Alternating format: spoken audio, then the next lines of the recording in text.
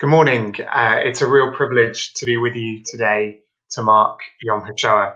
My name is Rob Thompson. I'm from the Council of Christians and Jews, CCJ, and I work there as a senior program manager. I'm going to be leading the session this morning on Christian-Jewish relations in the aftermath of the Shoah. I'm going to begin by sharing a little bit of CCJ history firstly, and talk about some of the ways in which Christians and Jews came together in the UK to promote interfaith relations as a response to what they were learning about the Holocaust. And I'm also delighted to be joined by two church leaders who have travelled with me to Yad Vashem on CCJ's annual Yad Vashem seminar for Christian clergy. I'll introduce Jackie and Megan a little later, and they're going to share their experience as Christians, of learning about the Holocaust and educating their Christian communities about what they have learned. But before I do so, I'm going to begin with some reflection on Christian-Jewish relations in the aftermath of the Holocaust.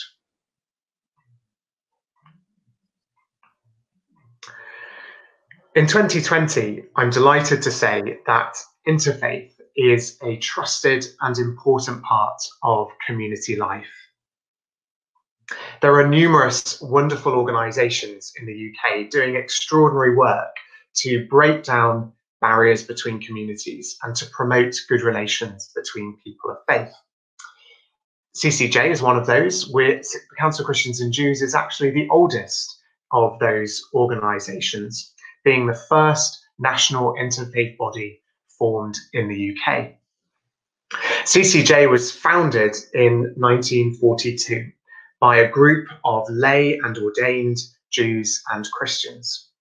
And the leaders of this new interfaith movement were the then Archbishop of Canterbury, William Temple, and the then Chief Rabbi, Joseph Hertz. And the founding statement of CCJ was printed in the Times newspaper on the 1st of October 1942. And I'd like to quote from that statement. It's quite a lengthy quote, so bear with me, but I think it's important.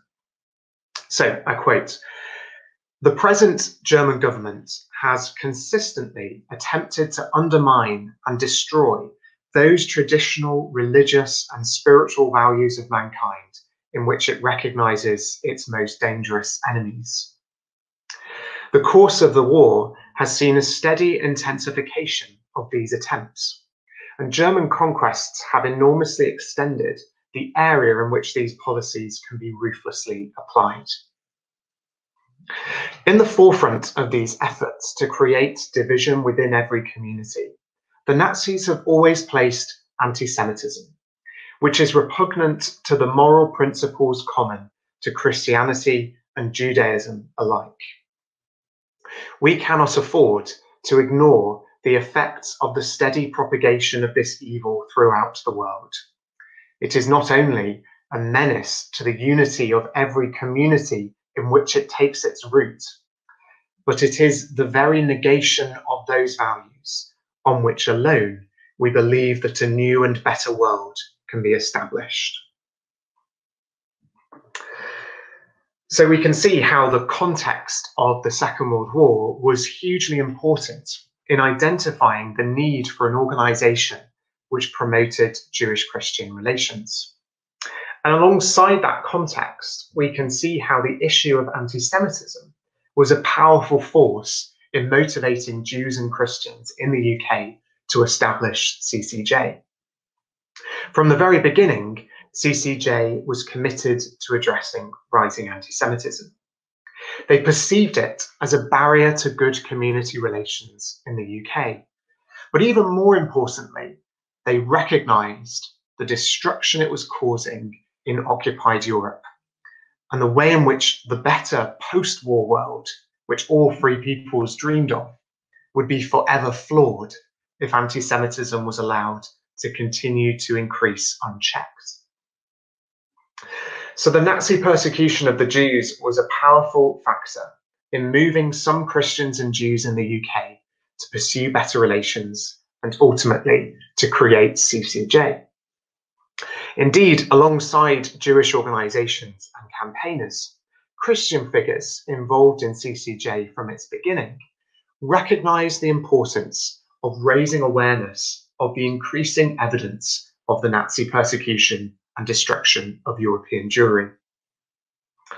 The Reverend James Parks was one important figure, both in the founding of CCJ and in raising awareness of the Holocaust, and also in helping Jewish refugees from Nazism.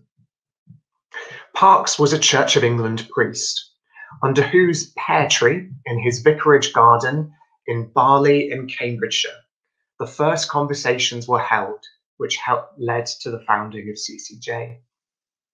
During the 1930s, Parks quietly, modestly, and bravely helped Jewish refugees flee Europe and settle in the UK. They included the Teich family, Emanuel Wiener, and Rabbi Eschelbacher from Dusseldorf. There were most likely more than these names, but Parks destroyed many of his papers during the war for fear that in the event of a German invasion, it would put his Jewish friends' lives at risk. During the war, Parks wrote articles raising awareness of the Holocaust and calling for greater help for the Jews of Europe. He wrote in 1943, for example, "The question which today outtops all others is that of rescuing as many of the victims of the Nazi policy of extermination. It is difficult to remember that each day in Eastern Europe, several thousand men, women, and children are being killed in cold blood. Nearly 2 million are already dead, and there has been no action which shows a sense of urgency or a recognition of the immensity of the catastrophe which is befalling the Jewish people." At the same time, Parks's friend, Archbishop William Temple, another key figure in the early days of CCJ, was also raising awareness of the Holocaust amongst the British public. Temple joined a CCJ delegation in meeting with the Foreign Office in December 1942, 2 months after CCJ's founding, to call for an official government acknowledgement of the Nazis' crimes, and to lobby for a change in British policy towards Jewish refugees. At CCJ's request, Temple wrote to the Prime Minister, Winston Churchill, stating that, and I quote, "We feel that some immediate action should be taken to do what is possible, however little that is." Temple stressed the urgency of the matter to the Prime Minister. "Our chief anxiety is the time factor. Jews are massacred daily." But the government did nothing. Finally, Temple famously used a debate in the House of Lords in March 1943 to share the evidence of the Nazis' murder of Jews in Europe and to implore the British government to accept more Jewish refugees. For William Temple, raising awareness of what would become known as the Holocaust was a moral imperative. He believed that during the war, lives could be saved if governments acted on the evidence they were being shown. And he was one of the first Christian figures to publicly recognize the Holocaust as a Jewish tragedy, which had consequences for all of us, using Christian imagery such as the Good Samaritan to seek to persuade his fellow parliamentarians. His words in the House of Lords in March 1943 were powerful ones. He said, and I quote, "We at this moment have upon us a tremendous responsibility. We stand at the bar of history, of humanity, and of God." Though Archbishop Temple may not have succeeded in persuading the government to act to save Jewish lives during the war, his words, I think, stand the test of time as a powerful indication of how a small group of courageous Christians and Jews came together at the height of the Holocaust to raise awareness and to demand a response. Today, inspired by the work of Archbishop Temple and James Parks and others, CCJ continues to raise awareness of the Holocaust. Our annual seminar at Yad Vashem has been running since 2007, and we are unique in the whole of Europe in enabling this opportunity for Christian church leaders and clergy to study the Holocaust at Yad Vashem. When we study at Yad Vashem, we are encouraged to remember the 6 million Jews who were murdered in the Holocaust, and not just to remember their deaths, but also to learn about the culturally rich and diverse and creative life of the Jewish communities of Europe before the Shoah. In doing so, we are creating a network of Christian church leaders who are committed to remembering the Holocaust and to promote meaningful relations between Christians and Jews today. And to hear more about the experience of studying at Yad Vashem and to what we can do with our knowledge, I now want to hand over to two of those church leaders who have travelled with CCJ to Yad Vashem and who are now educating their communities.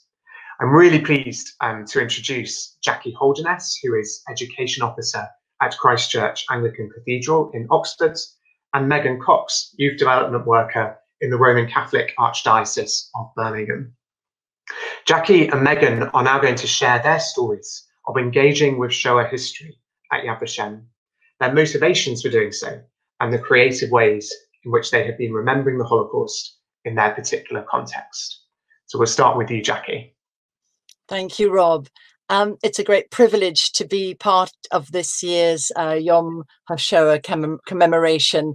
And this is the date, April the 15th, April 1945, when the rumours of unimaginable cruelty and horror were verified and revealed and captured on film by the army going into Bergen-Belsen. My own first experience of the show was very much shaped by the heart-wrenching images in history books. But then when I was 11 or so only, I met a camp survivor, one of my mother's friends, who showed me her prison identification tattoo. And I could almost sense her pain as she guided my fingers to trace the numbers on her inner arm. And I still think of her, a model of dignity and resilience. And since meeting her all those years ago, I've been blessed with many Jewish friends. And in 2013, I was able to go to Israel as a Christian pilgrim. And that visit was a journey of profound discovery, being in the land of Abraham, patriarch of 3 major religions, helped me to deepen my lifelong interest in the common history and humanity of those religions rather than their differences. I believe very strongly that teachers and schools need to help their students explore the problems of and dangers of prejudice and bigotry. Rather, they need to learn about the Shoah. Yes, the outcomes are beyond comprehension, but the great faith, heroism, and compassion that they inspired should be, taught in all schools. I think Primo Levi, Elie Wiesel should be set texts for students around the world. Corrie ten Boom as well. My first HMD event was at the cathedral for teachers to learn more about what resources are available. And there are many valuable resources available from Yad Vashem itself online.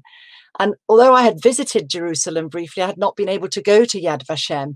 The generosity of the leaders and educators of the program in November 2017 enabled me to join a CCJ group with, it was an ecumenical group with Catholics, Methodists, Pentecostals, and Anglican leaders. And together with inspirational lecturers and teachers, witnesses and survivors, we journeyed into the history of the Jewish people and Jewish life in Europe before evil and prejudice led to their dehumanization, their persecution, and attempted elimination. The survivors we met had been children whose childhoods and families had been destroyed by harrowing and indescribable events. And through their moving testimonies of great bravery and endurance, we learned that survival does not come without cost. It leaves its scars. At Yad Vashem, we learned vital lessons from these stories, whether they were the stories of victims or survivors, even bystanders and perpetrators. And during the intensive program of lectures and seminars, we were always encouraged to relate what we were discovering to ourselves and to our own societies. As Christians, we knew that many bystanders and perpetrators professed to have Christian backgrounds and beliefs. Though they said they were followers of Jesus, who of course was a Jew himself, they had been guilty of anti-Semitism. And one photograph that made our group painfully uncomfortable showed Jewish men being held in a church hall before they were deported to the camps. And seeing a cross on that wall was particularly challenging. We were encouraged to consider identity. The Jews were disenfranchised and robbed of their rights and even their names. As we explored our own identities and our own responses to what we were encountering, we were encouraged to ask ourselves, what would I do? How would I react? What would Jesus have done? And naturally, with so many theologians present, we discussed many times the role of God in the Shoah, the same God that Jesus shared. I'm reminded, however, of what Etty Hilversum wrote in 1942 before her deportation. She wrote that all that really matters is that we safeguard that little piece of God that lies within each one of us and in others as well. She went on to say that we must defend God's dwelling place inside us to the last. And at Yad Vashem, we encountered many tales of victims going to their deaths in the gas chambers with prayers on their lips or singing psalms, still upheld by their faith in a greater good. One important lesson that Yad Vashem taught me and that has stayed with me since is the power of memory and story. Yad Vashem very consciously sets out to capture the stories of oppression and betrayal, courage, suffering, charity, and sacrifice. It's ensured that the memories of ordinary and extraordinary people are captured wherever they were living at the time. In Warsaw, Emanuel Ringenblum and others in the Jewish community recognized the importance of narrating the current moment, and sensing their time was limited, they wrote and painted their experiences and ideas so that the stories would survive for those who would follow. Secretly gathered and buried underground inside milk churns, 35,000 texts were retrieved from the ashes of war, and they now bear witness to the stoicism of so many in that ghetto. Since my return from Yad Vashem, I've been organising 2 more Holocaust Memorial Days at the cathedral, and these have been worthwhile on many levels. I've been struck at how others have benefited from being given time and space to come to terms with the Shoah and its lessons for today's world. Participants have fed back to me about the impact of the days and how they have helped them to learn so much that they had either not known before or had never clearly understood. And while planning the content for each Holocaust Memorial Day, I think it's important to have aimed for a healthy balance between feeding curiosity while remaining authentically sensitive to the events being commemorated. We always start the day with a visit to our local synagogue in Oxford and our Jewish centre to learn more about last year the history of the Jewish community in England from medieval times to the present day. We always participate in the Lord Mayor's ecumenical service at our local town hall, which brings together politicians, councillors, and religious leaders from many faiths. We have a keynote lecture, usually about research. Like this year, it was Paul Windling, who had researched the Kinder of the Kinder transport. And then we always finish with a short, reflective ecumenical service inside the cathedral. We have a stained glass window showing Jesus with a menorah, which seems very suitable. And each person is invited to come and light a candle in a simple ceremony that seems to restore the faith that we need as human beings to be able to care genuinely for all humanity and to be gentle with those who may have, in their flawed natures, have been guilty of the most unimaginable transgressions, or have been guilty merely of indifference.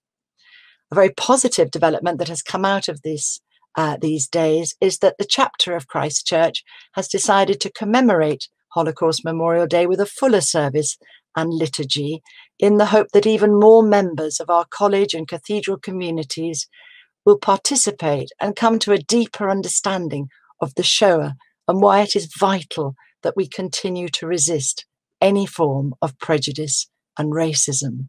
And I would like to thank CCJ for the opportunities that it has given me. Thank you. Yeah, good morning, everybody. And just to echo something that both Rob and Jackie have both said, it's a real privilege to be able to speak to you this morning and share a little more of the work that I've been doing within my role with the Catholic Church in and around Birmingham. So I mostly work with 11 to 25-year-olds, young people, a great privilege, but also a great responsibility to be able to share what I know with a younger audience, be able to shape and help to form their ideas and understanding of Holocaust Memorial from a younger age, in the hope that they will, again, go forward and share what they know with the people that they meet. So just to speak a little bit about my experience of Yad Vashem and where my initial interest in learning more about Holocaust Memorial came from. When I was 14, our school took us on a trip to Auschwitz in Poland for 4 days as a history trip, to go and see where these events took place within Auschwitz. And it was a really profound experience, but very much quite factual. We were there as history students. What happened to who? This is where it happened. But something which I have always really personally wanted to know more about is to whom this happened, the people, the culture of the people, the individuals, the stories of the individuals. What happened to these individual people? And that's something which studying at Yad Vashem really enabled me to be able to do. Some of the key lessons which I learned and had the privilege to learn more about was the importance of testimony. I'm in a really fortunate position to be able to hear still first-hand testimony of people who were children during the Holocaust, who have first-hand memories of what happened. And it's my responsibility, still as a young person myself, to listen to these stories, to remember them, and to pass them on to those who I meet through my work. I also, as part of my time of study at Yad Vashem, really learnt the importance of well-informed memorial. Coming from a Catholic background, obviously there is a different spin on this when we're looking at what it means to be a Catholic and what it means as a Catholic to remember the events of the Holocaust. And of course, we have a responsibility, and it's something that I have definitely witnessed in schools. For example, this year for Holocaust Memorial Day, I was in a secondary school in South Birmingham, speaking to around 1,200 students under the theme of Promise Keeper, looking at what it means for us as this generation to remember the events that happened during the Shoah. And I think it's important for me when speaking to young people to be honest and open, and also to be well informed myself about, as Jackie was saying, the role of Christians during wartime. To speak with young people about the church that they are a part of today, looking very different to how it will have done back in the 40s. We had the Second Vatican Council during 1965, which changed a lot of our beliefs, our decrees. They changed our way of viewing, of how we speak about, how we view, how we talk about other faiths. Drastically changed. And I think that for my generation particularly, we'll never have known a church any different to the one after Vatican II. But actually, when we're talking about memorial, when we're talking about well-informed memorial, it's so important for young people to understand the context of the church at the time of the Holocaust.